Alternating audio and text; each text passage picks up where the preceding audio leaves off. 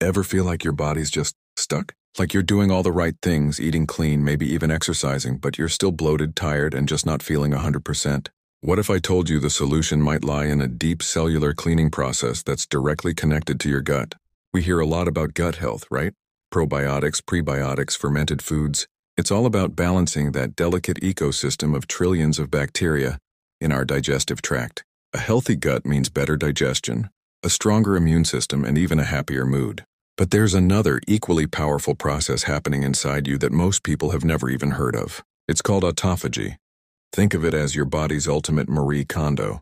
It's the cellular decluttering system that goes around, finds old, damaged, or dysfunctional parts of your cells, and recycles them. It cleans out the junk, makes room for new healthy cells to grow, and basically keeps you running like a well-oiled machine. It's so important. The scientist who discovered its mechanisms actually won a Nobel Prize for it. So you have these two incredible systems, your gut microbiome and your cellular cleanup crew, autophagy. For a long time, we thought of them as separate. But cutting-edge science is revealing something amazing. They are deeply, intimately connected. In fact, one can't really function at its best without the other. Here's how it works.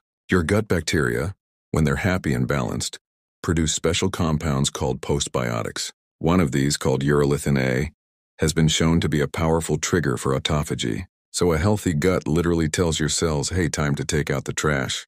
It kickstarts that essential deep clean. But it's a two-way street. When autophagy is working well, it helps maintain the integrity of your gut lining. You've probably heard of leaky gut, right? That's when the barrier of your intestines becomes permeable, letting things into your bloodstream that shouldn't be there, causing inflammation and all sorts of problems. Autophagy is one of the key processes that keeps that gut wall strong and sealed tight. A good cellular cleanup prevents the gut lining from breaking down. So what happens when this connection breaks? If your gut is out of whack, too much bad bacteria, not enough good, you don't produce those autophagy-triggering compounds. Your cellular cleanup crew gets lazy. Junk builds up. On the flip side, if autophagy is sluggish for other reasons, like poor diet or lack of exercise, your gut lining can weaken, leading to dysbiosis and inflammation. It's a vicious cycle. The good news? You can support both systems at the same time. Intermittent fasting is one of the most powerful ways to induce autophagy. Giving your body a break from digesting allows it to focus on repair and cleanup. Eating polyphenol-rich foods like berries, nuts, dark chocolate, and green tea also fuels the good gut bacteria that produce those autophagy-boosting compounds. And of course, regular exercise is a fantastic way to stimulate both a healthy gut and cellular renewal. So next time you're thinking about your health,